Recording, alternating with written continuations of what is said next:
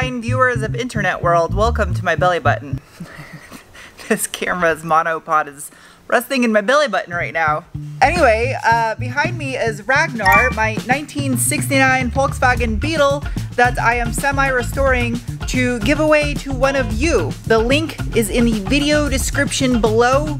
Do not fall for the scam bots and YouTube comment sections pretending to be me or other creators. If you haven't already figured out by the title of this video, I am painting the Beetle today. And if you're new and you like to get caught up on the last video where I did some body work on it, up above my head is actually a link to that.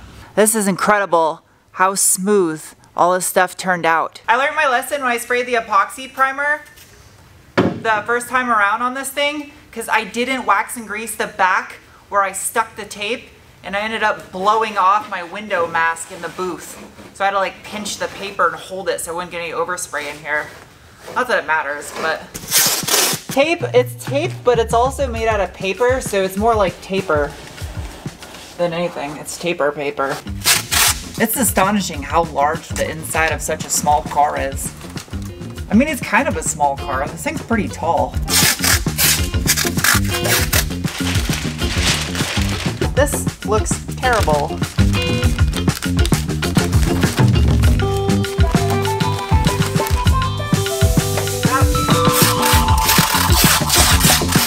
It's getting hot in this thing, like real fast.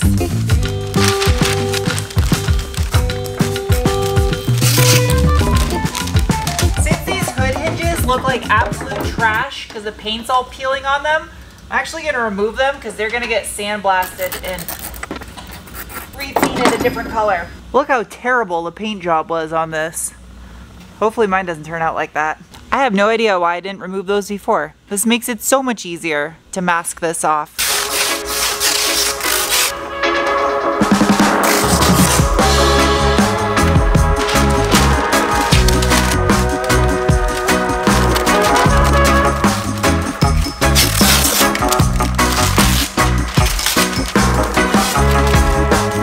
I summoned the angel of food cakes. I needed some assistance getting this taped in time. It's already 3 o'clock in the afternoon. I've been taping since I got here. I still gotta paint this. This thing is such a funny shape. I gotta try to get this thing in the booth and started before Fred leaves. Okay, it's several hours later.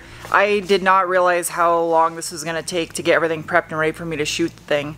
So Fred is already gone. I have a food cake and Charlie's helping with the taping.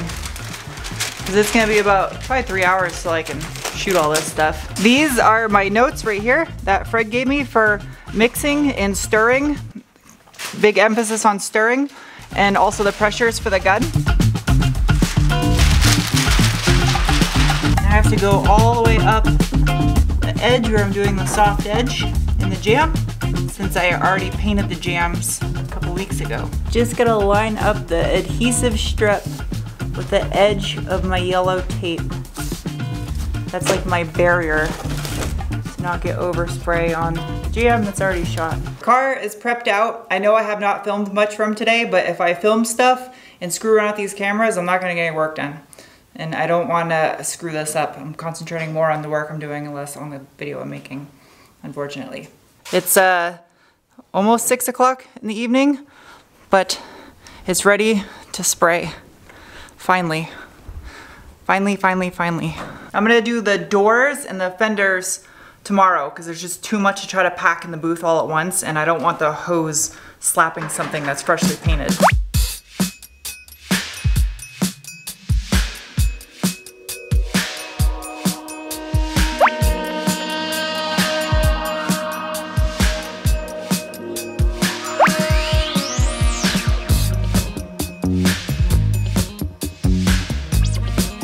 My sealer coat is done. Everything's sprayed out. I ran out halfway through a sealer, so I had to steal some of Fred's. But I'll buy him another can.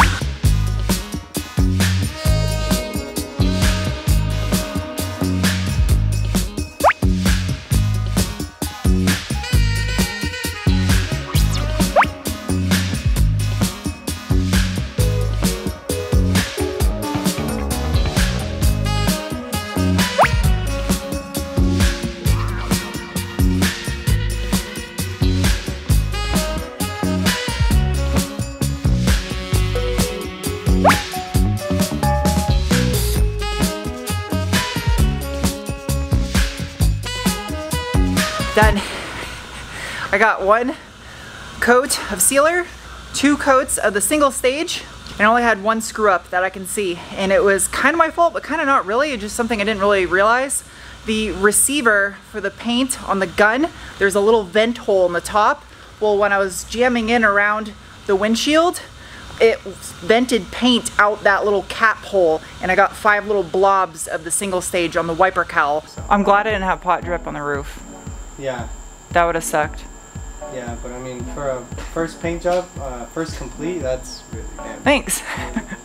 It's like pistachio. Yeah, like vanilla bean. Yeah. Pistachio. Yeah, like a mix of vanilla bean and pistachio. Yeah, it's I feel like. piss bean. Piss bean. Hello, welcome to the following day. I'm satisfied for my first paint job. Man, there's like almost no orange peel on that. I'm actually really pumped. I can't believe how there's almost like no orange peel.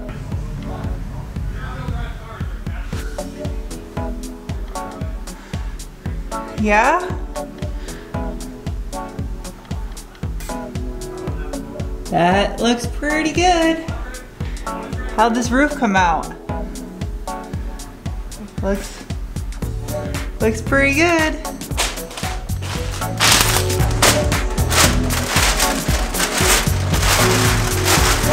I'm so excited how this turned out.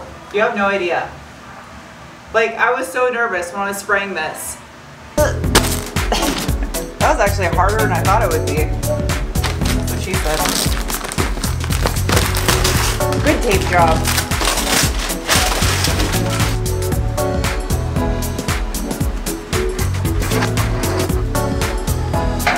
So there's a method to staging everything here in the booth and why I'm doing this on 2 separate days. I have 2 of the rear fenders right here at the front by the intake filters, and they are turned sideways.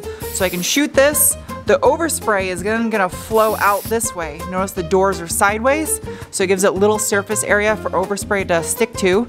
Those are mounted hanging up, and I taped the hooks so that way they can't rotate and accidentally smack the back side of the door. So then I shoot those 2, shoot these 2, and then the last 2 fenders are in the middle, and the exhaust filters are right here. So the airflow is naturally going off to the sides, which takes the little leftover particles of paint away from these to get minimal oversprayage on them. And then the larger surface area is facing the rear. I'm doing this a little bit earlier in the day today while Fred is still here because I want him to be in the booth with me so he can give me tips and pointers on my technique, especially with my spray pattern, on where I can improve different ways to angle and hold the gun while I'm doing it.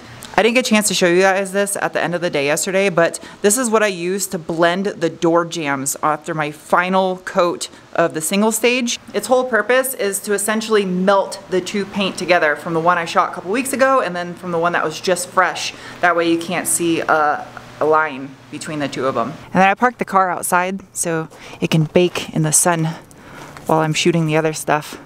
It's kind of neat seeing these 2 colors next to each other. It's like this is as green as this is blue. It's a pretty color.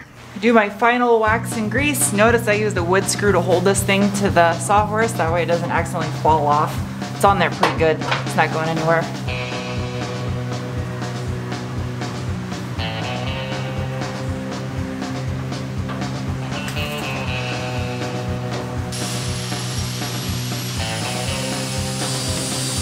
Everything has been wiped down now with the solvent-based wax and grease. I'm gonna go over it now with waterborne wax and grease and a microfiber. A quick weather report. It is 96 degrees Fahrenheit, about 36 degrees Celsius, and humidity, about 43% humidity.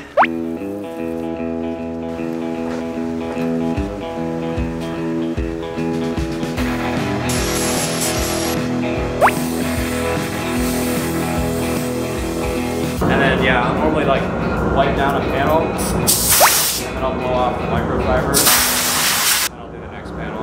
Okay. Just so if there is anything trapped in here, it gets blown off, and then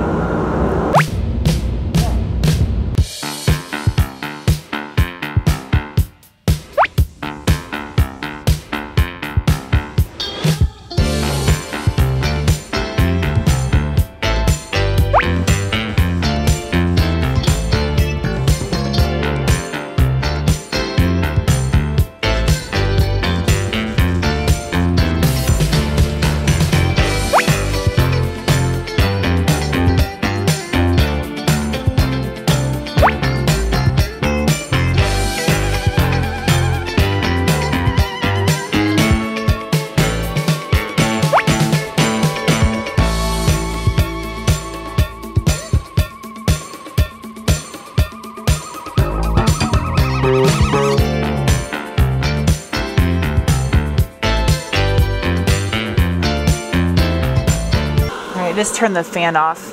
I don't need that anymore.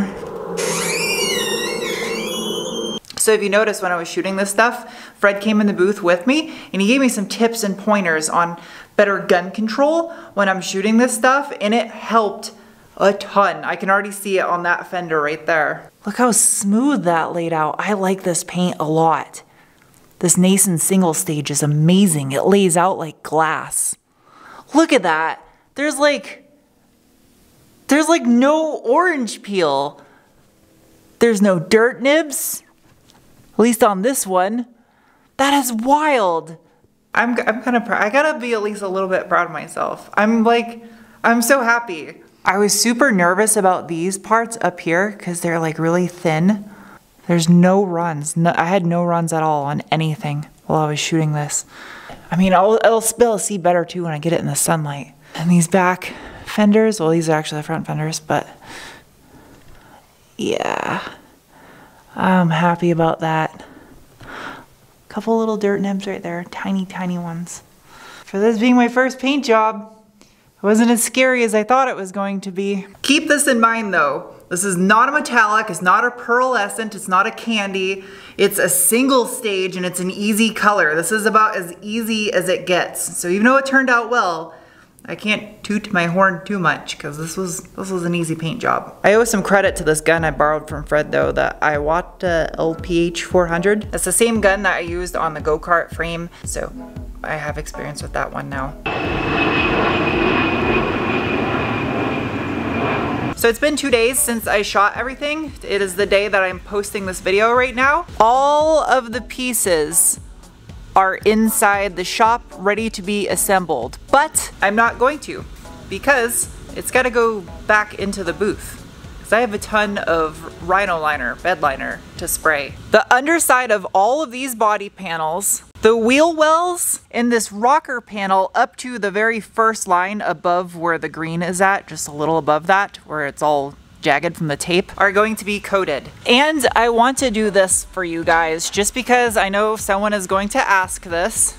I'm going to bring this outside into the sunlight. That way you can get a little bit better of a look at the color and texture and all that stuff, because I know I'm going to get a lot of questions about it. So I want you guys to see this. It's being filmed in 4K. I think I'm putting the video up in like 2 or 3K though. But I want you guys to see the texture because I'm just shocked at how minimal the orange peel is. And that has nothing to do with me. That's just this paint. Because I'm, by all means, a absolute novice at painting. And I am just so pleased. This is not sponsored either. I bought the paint for the car. I'm really shocked at how well this sprayed out. As far as the color goes, I'm gonna put it next to this red Silverado I'm reviewing this week, so you can see it is really green. Since red is opposite of green on the color spectrum, I thought this would give you guys a better idea.